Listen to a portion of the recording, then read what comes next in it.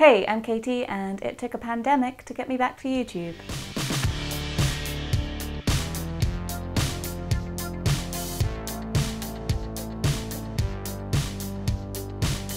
I hope that you're well, I hope that you're keeping safe and doing whatever it is that you need to do. Obviously, the past few months have been really trying for everyone for a lot of different reasons. I was sitting in lockdown and I realized that maybe I could come on here, talk about music, ideas, and share that with you and maybe make the world a tiny bit less bad, even if it's just for me. So today I'm going to be sharing some records that I've been listening to during lockdown in the UK. Before I get into that, if you enjoyed this video and you're not already, then please do remember to click subscribe before you leave the video today. I make content about music on vinyl and generally overanalyze everything. Since Record Store Day was postponed this year, I've been keeping an eye on their website to see if there are other ways that I can support record stores during this time. I was inspired to make this video when I saw that they've started a series called Isolation Vinyl, where record stores are sharing their recommendations for what to listen to at the moment. I'll put a link in the description if you want to check out the great recommendations there and also more ways that you can support local record stores. In the meantime, I hope you enjoy my selections.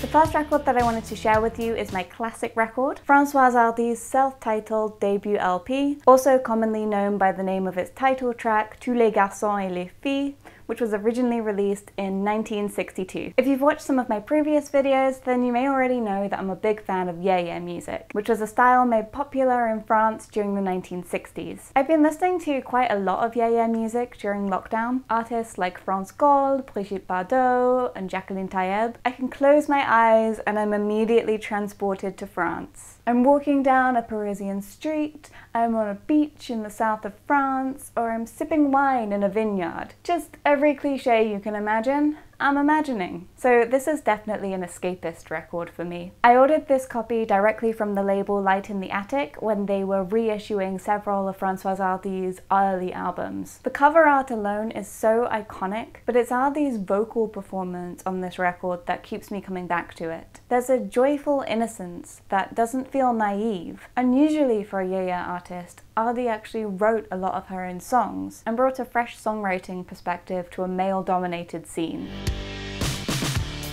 The new album that I've selected is The Big Moon's latest release, Walking Like We Do. This album came out in January, which already feels like a decade ago, but there we go. I pre-ordered this copy from my lovely local record store, Resident Music in Brighton, and because they are absolutely awesome, they also got the band to sign my copy. This record is pressed on orange vinyl, which really complements the overall vibe of the album and its artwork. I love so many songs on this record that I think I am gonna have to make a review video for this. From the blend of yearning and celebration on Your Light to the defiance of Take a Peek, this is gorgeous indie rock. I was lucky enough to see the Big Moon live before all of this when they supported Bombay Bicycle Club, and their energy on stage was just as incredible as their brilliance on this album. Every time I listen to this record now, I'm reminded of that gig and that one day I'll be able to go out to another.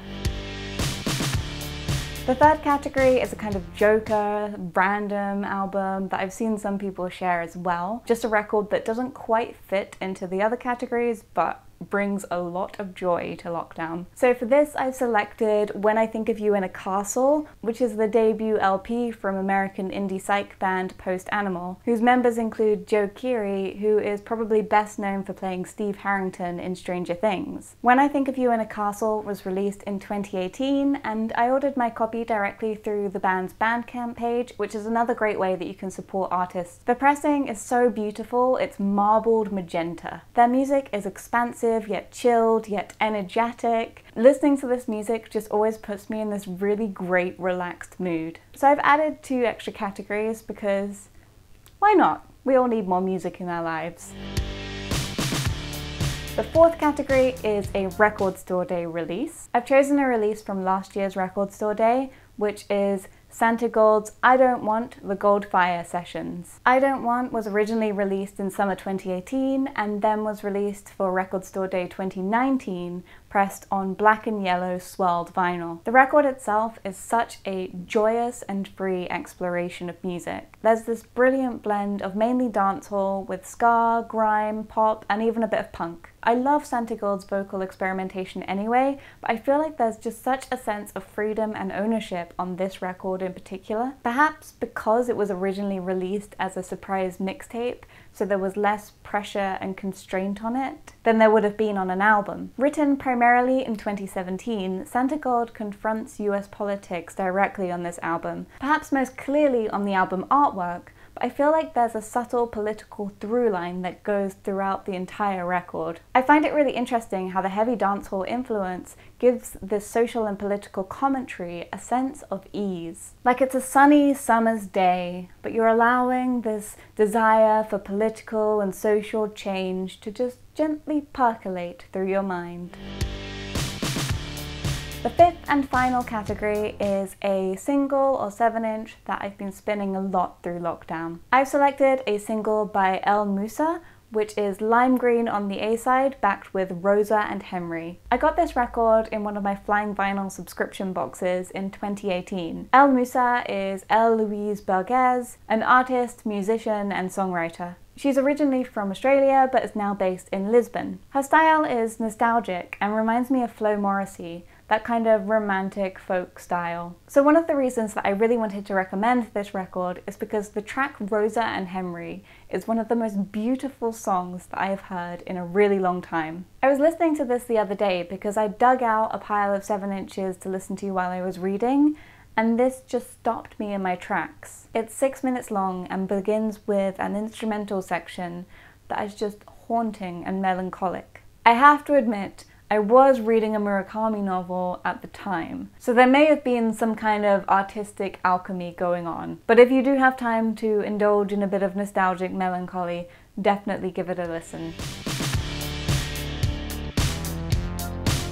So those are my isolation vinyl selections. I'd love to know what you think of them and also what you've been listening to, so do let me know in a comment below or over on Instagram. If you have the means to, then I'm sure you're probably already supporting your local labels, record stores, and artists.